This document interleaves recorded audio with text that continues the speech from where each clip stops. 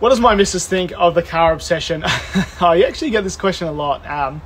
So I do think that as she is so supportive. So honestly, she is. I am so lucky, but she doesn't. I don't think she entirely understands it, and that's okay. I accept that. But she is incredibly supporting, encouraging, and she's such a big part of my life. And I really, I really should talk about her more. But that's not sort of what this channel's about. It's more just me.